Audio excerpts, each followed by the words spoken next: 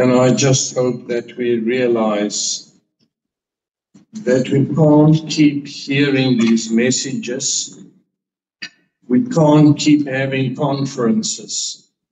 We've got to become active, and we've got to start actively promoting pro-life in all the different areas of our country. Out of all the doctors that are qualifying in South Africa, there's one that took a stand, and he was taken before the HPCSA because he spoke to one of his patients about the humanity of the child she was carrying in her. Dear friends, dear brothers and sisters, can I put this challenge to you? What has been happening? What have you been doing in the past year? We've got an example of one doctor who refused to perform abortions, and he was stopped by the HPCSA, and about 8 years later, he was allowed to start practicing as a doctor. There should be many, many more like that. Dr. Peter Hammond is the founder of Frontline Fellowship, the Reformation Society, African Christian Action, and the William Carey Revival Institute. He is a missionary member of the Livingston Fellowship. He is also the chairman of the Reformation Society, author and co-author of many books, including Fight for Life, Pro-Life Handbook for Southern Africa. Dr. Hammond is a pioneer missionary to some of the worst war-torn zones in the world. Since his conversion in 1977, he has served persecuted churches and pioneered evangelistic outreaches into Mozambique, Angola, Sudan, Rwanda, Congo, and Nigeria. He has helped establish 100 Christian schools and numerous Bible colleges throughout Africa. So put your hands together for Dr. Hammond. Thank you so much, Dr. Albie. Good afternoon. I greet you in the precious name of our Lord and of our Savior, Jesus Christ. I bring you greetings from our fellowship in Cape Town. Tomorrow we'll be having the March for Life in Cape Town. And we've been for 30 years running Marches for Life in Cape Town, making stands for life, marches to Parliament, or International Life Change Sunday. We are commanded to speak up for those who cannot speak for themselves. In 1959, my mother, Ingrid Hammond, was pregnant with me, and she was advised by a gynecologist at St. Joseph's Hospital, which serves Vincent Pilates in Cape Town, to abort me, because my mother had been taking thalidomide tablets, which was the wonder drug that protected you from morning sickness and suppressed all those symptoms. But as the hysteria grew, as more and more babies, in the end, hundreds of thousands were born deformed, without arms, legs, and eyes in some cases. They not only permitted abortions, but they were recommending abortions in the case of mothers who had taken the obviously deforming drug thalidomide. So my mother, being a lifelong nurse who had received the National Award for Nursing in England by Harold Macmillan, presented that, she was, there's even a picture of her being given an award by Harold Macmillan, the British Prime Minister, who's famous for the Winds of Change speech. My mother was serious about the Florence Nightingale pledge, which included doing no harm to your patient and caring for the patient's welfare. And my mother, in fact, she lived for crises and emergencies. I remember my mother coming home sometimes saying, "My day is not complete if I haven't seen blood." And I think she was often disappointed that none of her children were interested in medicine and didn't follow into nursing. She kept telling me she wanted me to be a medical doctor, and you got surgeon's fingers, and I think she was extremely disappointed when I wasted my life in missions. But she did come to the Lord later. So my mother called for a chaplain to come in the hospital. She still doesn't know whether it was a Catholic or Protestant chaplain, but a chaplain came, prayed for her, prayed for the baby, and as you can see, I've got my hands, my eyes, my legs, and so God was merciful, gracious. Praise God that she chose life. The scripture says, for you created, indeed, you created my innermost being. You knit me together in my mother's womb. I'm fearfully and wonderfully made. My frame was not hidden from you when I was made in the secret place, when I was woven together in the depths of the earth. Your eyes saw my unformed body. And it's so important for us to be true to these principles. Some years ago, I was debating the head of the Abortion Rights Action Group, Dr. Marge Dyer. We used to call her Dr. Death. Dr. Marge Dyer at Stellenbosch University, and I mentioned this testimony. And a very large smile came across her face. I debated Marge Dyer many times. It was the only time I ever saw a smile. Big smile, as I mentioned, that my mother almost aborted her. And she said audibly for everyone in the auditorium here, what a pity she didn't. And quite shocking that a medical doctor could take delight at the thought of an abortion. So pro-choice, that's a lie. Babies don't choose to die. And they say they're pro-choice, but they're not really pro-choice, as I noticed. Rescue those being led away to death. Hold back those staggering towards slaughter. If you say we knew nothing about this, does not he who weighs the heart perceive it? Does not he who guards your life know it? Will he not repay each one according to what he has done? Now this passage in Proverbs 24 is something of a threat. God guards your life. The Lord decides when and how you die. Do you really want to anger God by showing contempt to the right to life of others? And so this is a bit of a threat. God weighs your heart. He guards your life. And what we sow is what we reap. And the way we treat the right to life of others is how our lives will be treated. Have you noticed how the generation that legalized abortion are the generation who've been euthanized? I mean, just take the Netherlands, for example, where euthanasia is legal and where state doctors have decided on an average year to euthanize 1,000 patients without the patient's request or the patient's parent or relatives even requesting. So the people who disrespect the right to life of the youngest and the most vulnerable are the ones who could get euthanized by some state doctor's arbitrary decision one day. What we sow is what we reap. And yes, will he not repay each one to what he has done? At a meeting in Athlone in Cape Town, I heard Ronald Sider, famous American author, Ronald Sider, give his support for the one-child policy of Red China. Communist China, as you know, for many years had this one-child policy. You could only have one child. And what happened? Those who had more than one child, the child was either infanticide or they sterilized the people. There was all kinds of pressure. You could only have one child. And then in many families, they started reporting stillbirth if it was a girl being born. And China's got a massive imbalance of far too many males and far too few females, because many families decide to strangle or smother or drown the baby girl at birth that they could have another child because they wanted a male child. So where's the choice there? For a Christian evangelical author to stand up and say, we support the one-child policy of Red China. Well, that's no choice at all. That's just pro-abortion. That's pro-death. That's not pro-choice in any sense. And that's why the scripture tells us, do not pollute the land where you are. Bloodshed pollutes the land. Atonement cannot be made for the land on which blood has been shed, except by the blood of the one who shed it. It's an extremely serious thing to allow an innocent person to die and to fail to stand up for the innocent. That is one reason why we march to Parliament every year. We make a stand at the gates of Parliament, because the scripture says that when innocent blood is shed and when you cannot bring to justice the criminal responsible, the leaders of the city, the elders, should go to the gates of the city and make clear this murder was not done in our sight. We knew nothing about it. We had no part in this. Or God will judge the entire nation. A curse comes upon a nation where innocent blood is shed. We can sing in Corsi Sicily Africa all we like. God will not bless a country that murders its babies. How can God bless a country that kills its own people?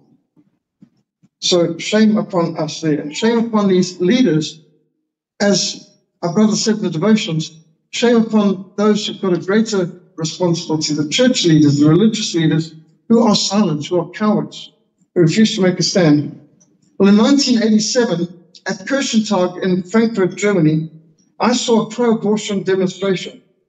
It was quite disgusting. the Kirchentag, which was run by the World Lutheran Federation, would not allow the pro-lifers to have a store inside the Kirchentag facilities. They were too controversial. So the 8 pro-life groups in Germany were denied an opportunity to be represented at this Kirchentag. But I can tell you who were there, not only pro-abortion groups, there were also terrorist groups, there were Sandinists, Smartphone, ANC, they all had desks there. The LGBT crowd had pro-homosexuality and so on. They had stores, they weren't controversial apparently. So the pro-lifers had a demonstration outside the gates of the Kirchentag venue, and there was a pro-abortion counter-demonstration within the gates of Kirchentag. And one of the banners that I saw, quite shocking, "Oh, Dr. Ernst, what a pity your mother didn't abort you." Dr. Ernst, presumably a leader in the pro-life movement in Germany. But then there was an even worse, even more shocking anti-life banner there. "If only Mary had had an abortion, we wouldn't have these problems today." At a church conference, that's not pro-choice, that's pro-abortion. That's not just pro-abortion, that's pro-death. That's actually anti-Christ, not just anti-life, but anti-Christ. I've seen pictures of that at other places where somebody put up banners, "If only Mary had an abortion," in America as well as England. So this is a sentiment quite a few people had. The biggest curse that ever happened in the world was the birth of Jesus Christ, according to some of these people. If only Christ hadn't been born, we wouldn't have these Christians, we wouldn't have these pro-lifers. What a wonderful world it would be if Mary had had an abortion. Just think about that. Well, there's a book written, "What if Jesus had never been born?" which I think is the right book to read, by Dr. James Haley, pointing out everything good in our society, absolutely everything good, comes from Jesus Christ and his teachings. Everything from hospitals to schools, literacy, all the different things we take for granted, the abolition of slavery, the ending of cannibalism, human sacrificing, it all came from the teaching and example of Jesus Christ and his followers. So in fact, life wouldn't even be worth living, assuming we need to be alive, if Jesus had not been born. But there's some people who like to wish Jesus away. "Who will rise up for me against the evildoers? Who will make a stand for me against the workers of iniquity?" We need Christians who are going to get some backbone. Martin Luther said that if we profess every truth except that point which is under attack at that moment, we're not confessing Christ, however boldly we might be professing. "For where the battle rages, there the loyalty of the soldiers proved. And to be steady in all the battlefront besides is mere flight and disgrace if he flinches at that point." We need to be faithful where the battle rages. And the right to life is such a key battle, it's the battle. But there's other battles today too. And you can be deplatformed and accused of being hateful bigots if you say something like, "Well, there's only 2 genders, or marriage can only be between a man and a woman." And to think that something as basic as that can get you into trouble. But then we even got into trouble and were accused of being selfish when we wanted to breathe fresh air. Who would imagine when people didn't want to wear the muzzle masquerade face diaper during the masquerade madness, lockdown lunacy, salvation by vaccination, COVID cult? We had a church in Cape Town, Methodist church in Cape Town. They put up on their beautiful stone church on Greenpoint, I should say Greenmarket Square, lovely stone tower. They put down a big yellow banner. "The blood of Jesus Christ cannot save you from COVID-19. Only vaccination can. Get vaccinated now." Now that's such blasphemous garbage. It's not only laughable and stupid, but what they should have had is, "No vaccine can save you from the fires of hell. Only the blood of Jesus can." That could be more. There's an anti-Christian element to the pro-abortion side. What we are facing at this stage is a phenomenal anti-Christian hostility. In 1990, when my wife Lenora was pregnant and we were expecting our first child, we attended a pro-abortion rally in Cape Town, probably the first pro-abortion rally in our country's history. It was run by Dr. March Dye of the Abortion Rights Action Group, and it was at Rondebosch Congregational Church, or Rondebosch Congregational Church, which is now the Union Church. March Dye was promoting the legalization of abortion on demand, and there was a shocking incident that I could never forget. A middle-aged woman stood up at the back and she said, 20 years ago, I needed to have an abortion, but the apartheid laws wouldn't let me abort my baby. And then she identified the young girl sitting next to her as her daughter. And said, there's not a day that goes by in the last 20 years that I haven't regretted that I was denied the right to have a choice of my own body. And her daughter sitting there nodding her head. It was bizarre. It was like you'd fallen through the rabbit hole and you were ending up there at Mad Hatter's Tea Party. The daughter agreeing. That reminds me of Chelsea Clinton, the Clinton's daughter. People have said, what do you get if you mix a communist with a lesbian? The answer is Chelsea.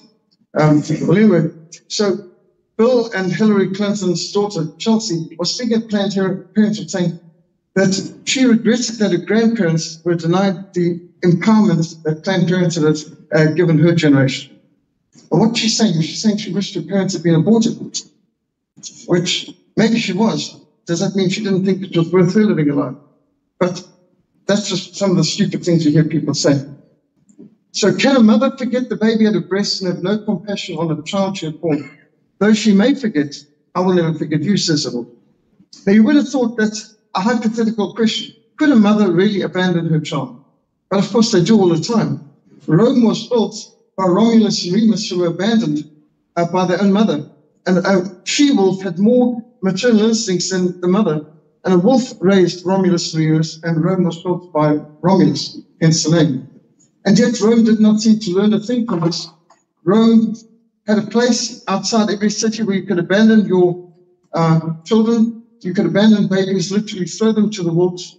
And that was where the term throwing them to the wolves came from. Rome abandoned their children. And it said that the early church grew more by adopting of children than it did even from evangelism.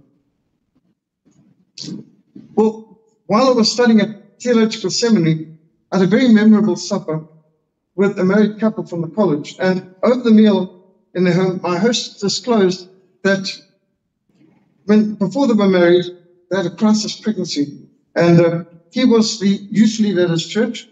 And his future fiance's girlfriend was pregnant. And her brother was high up in the denomination. In fact, he went to be president of the denomination. And her father was a very senior leader in the church as well. So it was decided that this was just too inconvenient, too embarrassing. She had to get an abortion. So her father, a senior leader in the church, put on a plane at Janssens Airport to go off to England to have an abortion. And he prayed for journeying mercies as he sent his daughter to kill his grandchild. And she said over the supper, something died within me. I thought, yes, I would imagine something would die within you. Your father praying for journeying mercies as you go off to kill his grandchild? If you wonder why churches are in the mess they're in, look no further. How many ministers in our churches decided to rather abort the child because their respectability, their ministry was more important than that life, more important than life itself? I've got a great suspicion that there's a lot of that out there, because you wonder why most pastors are not preaching against pornography. Why I've spoken at youth rallies against pornography, and next thing you know, long stream of kids coming wanting counsel, and one youth leader said, I never felt it was good or right, but because they never spoke about it from the pulpit, I thought it's probably that serious. But I've got youngsters in the youth group coming to me how to get free, and I don't know how to get free myself. And you wonder, well, why is this not being preached against? Why can we not speak from the pulpit against it? So yes, their sin is great. Those who delivered you to me, Pilate said, our Lord said to Pilate, are guilty of a greater sin. And it is a terrible sin not to be steady on that battlefront where the battle rages. The cowardice, the compromise, the treachery, the treason of those people who are meant to serve Christ, who are as good as Judas, because they're selling the truth of the gospel and the lives of the unborn for less than 30 pieces of silver. A greater condemnation will come to these religious leaders guilty of cowardice. They even sacrificed their sons and their daughters to demons. They shed innocent blood, the blood of their sons and their daughters, whom they sacrificed to the idols of Canaan. The land was polluted with their blood. Therefore the wrath of the Lord was kindled against his people, so that he abhorred his own inheritance, and he gave them over into the hands of the Gentiles, and those who hated them ruled over them. Their enemies also oppressed them, and they were brought into subjection under their hand. I'm sure many of you have seen the film Unplanned. We had the privilege of showing the Unplanned film as a premiere in Cape Town, promoting it. But as my wife pointed out, the book is better. And it's always so. In the Unplanned book, we learned more. We learned that while she was the director of this abortion clinic that was murdering babies, she was a respected member of a local Presbyterian church. But the moment she became a pro-life activist, the church leaders ordered her to leave. You wonder about Abby Johnson. She could be an abortionist and be a member of a Presbyterian church. She could not be a pro-life activist. They told her to leave because she was bringing the church into disrepute and controversy. Why is the church in a mess? Why does revival tarry? How many churches do we have like that? Remember, in the film, one of the elements was Killer the Tiller, the third trimester abortionist who was killed. Where was he killed? In church. He was a deacon of a Lutheran church. And he was murdered at church, which of course is terrible. I mean, that just plays in the hands of the enemy. We don't take up their tactics. But the fact is, what was a church doing having a church leader? I think he was a deacon, is that correct? Killer the Killer. But how is that possible? That you can be an abortionist in a church, that's fine. You can be in leadership, but don't bring controversy to the church by being a pro-lifer. Now, that family that I mentioned, whose family on all sides were high up in the denomination, I've spoken to the church of this friend from college much later in life, and now his wife was sitting there with a baby on her lap. Now, I know people who've had abortions greatly regret it and speak against the use of the ministry to oppose it. But on this occasion, they were mocking my pro-life stand and deliberately scorning the pro-life stand of African Christian Action. So they haven't learned, they've just gotten more embittered. Do you think there was a church finding opposition from a pastor and his wife who used to be friends at college, but I knew, and they knew that I knew, that they'd aborted their baby, and they thought hiding that was more important. Respectability and your ministry is more important than the lives of your own children. Can you imagine that there are people who think like that? That is why their sin, their condemnation is so much greater. This is what the Lord said, your Redeemer who formed you in the womb. I am the Lord who has made all things. Sons are heritage from the Lord. Children are reward from him. Like arrows in the hands of a warrior are sons born in one's youth. Blessed is the man whose quiver is full of them. They will not be put to shame when they contend with the enemies in the gate. How terrible that we've got people who think that children are a curse, a burden. They're not a blessing.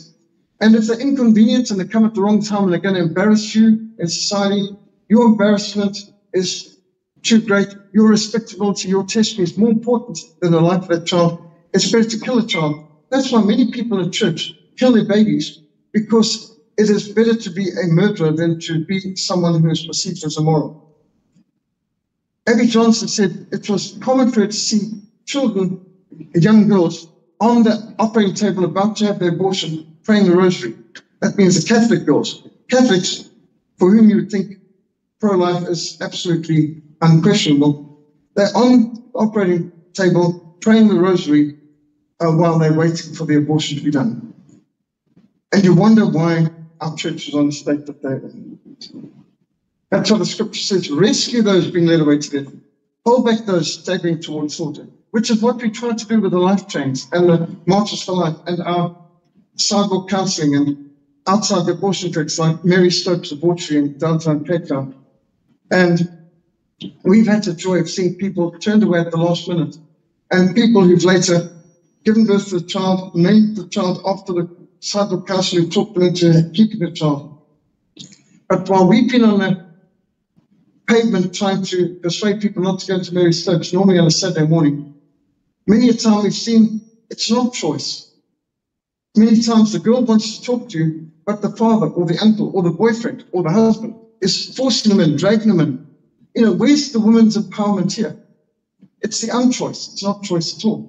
In many cases, the abortion is done against the will of the woman. It's been done under coercion and pressure of some male member of the family. You can't even call them fathers or husbands or boyfriends, whatever they are. They're not worthy of the name even a man. Because not every male is a man, not every man is a gentleman. Like not every girl is a woman, not every woman is a lady. There's standards here. Although these days they're trying to erode all of those things. When we think of our life change, the question we've got to ask many of our friends is the words of Jesus. Could you not watch with me for 1 hour? You know, what we need is people who are going to be pro-life to every hour of the day throughout their life. But can we not get people to stand for 1 hour a year to make a stand for life? We stand for life. How difficult is that? How much sacrifice is involved just to take 1 hour? We've got to teach our people now, choose life so junior children may live. We had a banner made, a scripture banner, with this verse from Deuteronomy 30, verse 19, outside Parliament, at the opening of Parliament, when Thabo Mbeki became president in 1999. We know Thabo Mbeki saw it. He passed right by it. Within minutes of him driving through the gates of the Parliament, a group of, they looked like riot squad, but they were probably a SWAT team of the police, came out, full battle gear, confiscated this banner and took it inside and burned it. Now, what is so offensive about this passage? That President Thabo Mbeki would send his police to confiscate and burn the scripture banner. Now choose life. How offensive is that? So that you and your children may live. What a horrible, hateful statement. Surely it must be burned.